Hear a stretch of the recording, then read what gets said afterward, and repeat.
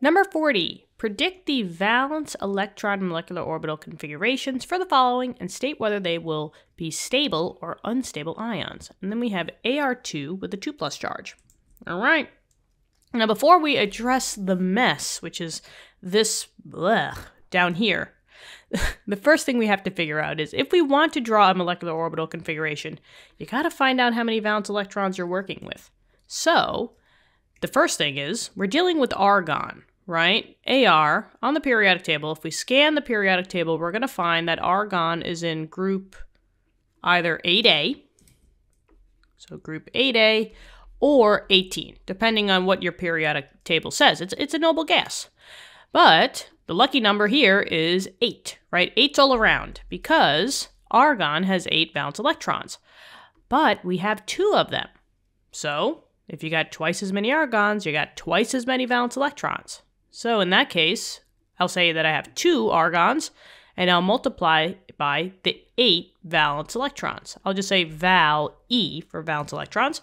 And 2 times 8 is a total of 16 valence electrons.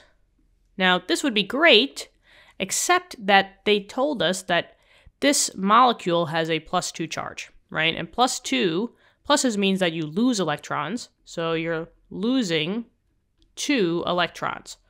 So from my total of 16, I just have to minus 2 electrons, and that will get me, oh, what is going on there? That will get me my total. 16 minus 2, we have a total of 14 valence electrons. Cool. So we're going to put this on the back burner for a little bit because now we can address what's going on at the bottom. Now, in order to figure out what molecular orbital configuration you are, you have to basically choose the right template. Now, there are 2 total templates depending on what group you're in. And since we just said before, argon is a noble gas, it's in group 8A.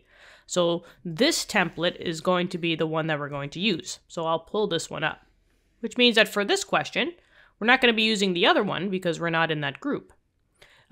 You could pause the video if you want to just write down the other molecular orbital configuration. But as far as this, we're basically done, so we can get rid of that. Now, the reason why there are 2 different templates is something called sp orbital mixing. That type of information probably will be skipped over in your general chemistry course, but if you guys are majoring in chemistry or taking upper-level chem classes like a physical chemistry class, you will go back to that information. But as of right now, it's just easiest to memorize the templates. And in this case, we have Ar2 with the 2+ charge. Okay, so now the question is, how do I take this template and make it Ar2 2+'s own? Well, the first thing is we have to address these little highlighters, right? Now, for your molecular configurations, it's going to be coming from your s and your p orbitals, but is it going to be the 2s, 2p, or the 3s, 3p, or the 4s, 4p? Well, now this goes by the period that argon is located in. And argon is in period 3. So in this case now, 3's all around. So we're dealing with 3 s's here.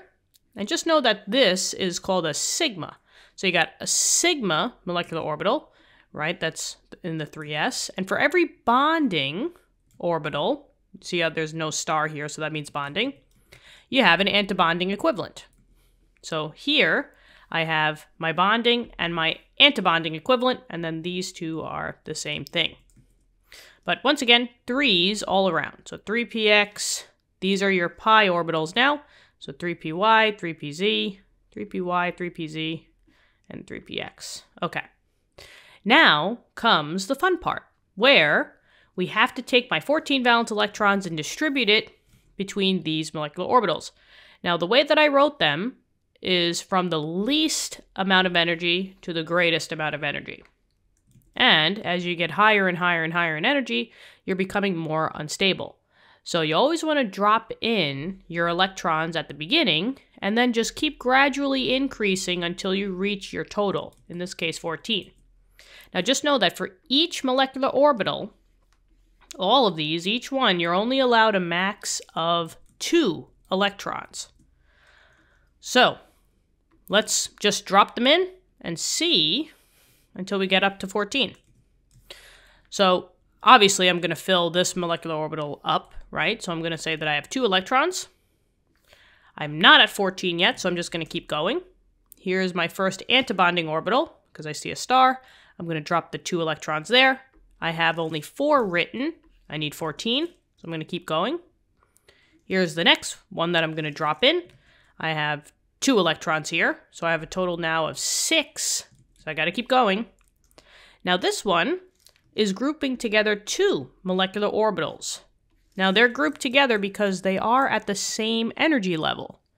So there's 2 max here and 2 max here, making this number being a max of 4.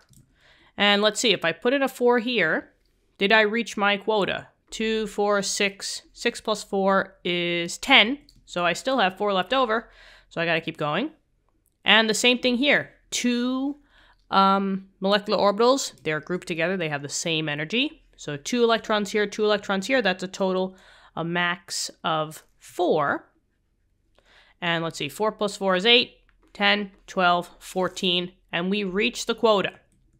So that means this last one has 0 electrons in it. Now, generally speaking, if you want to write a molecular orbital configuration, you technically only have to write up until the last electron is placed. So this one right here, since no electrons are placed in it, you don't even have to write it. And what I'll do is I'll just bring this down a little bit, box it off, and we have the valence electron molecular orbital configuration of Ar2 2+. Now, the next thing is, from this configuration, we have to, state whether this is going to be a stable or an unstable ion, especially if they're talking about molecular configurations and they're talking about stability. They secretly want you to find out the bond order, because the bond order will be able to tell you if you will make a single bond or a double bond or a triple bond or even a bond at all. If you're not going to make a bond, chances are you're not going to be stable. So let's see, what is the bond order formula? Well, it's this one right here. It's pretty simple. What we're going to do is we're going to take our number of bonding electrons minus the antibonding and divide by 2. So let's just set it up now. Bond order equals something minus something else divided by 2. Let's find out what these are first. The easiest one is to find the antibonding, because remember, the antibondings are the ones that have the stars. So look for those stars. I see a star here, and I see these stars over here. So there are 2 electrons and a total of 4 electrons over here.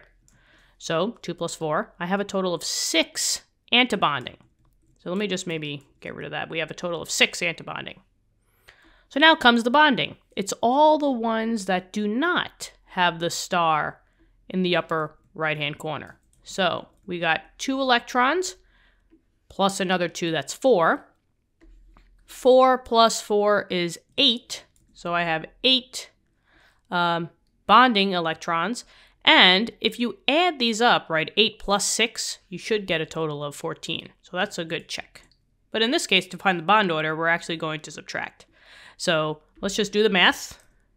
8 minus 6 is 2. 2 divided by 2 is 1. And that is the bond order. But now what does that actually mean? Well, we could think about it in terms of the lines of the bond. So when the 2 argons form, you will get 1 line. And 1 line is a single bond. So you will actually form a bond here. So if you can form a bond, specifically a single bond, is this a stable or an unstable ion? Yeah, it's a stable ion. Just to put it into perspective, if you found a bond order of 0, that means that no bond was formed. And chances are, if no bond was formed, would it be stable? Nah, it would be unstable. So that's the difference there. But as far as this question, it's all done. What'd you think? I hope this helped. Let me know in the comments. Subscribe to the channel. I look forward to helping you with more problems. Yeah, I hope you guys are having a great day out there. Let's keep studying hard. Good luck on your tests and quizzes, and I'll talk to you soon. Bye-bye.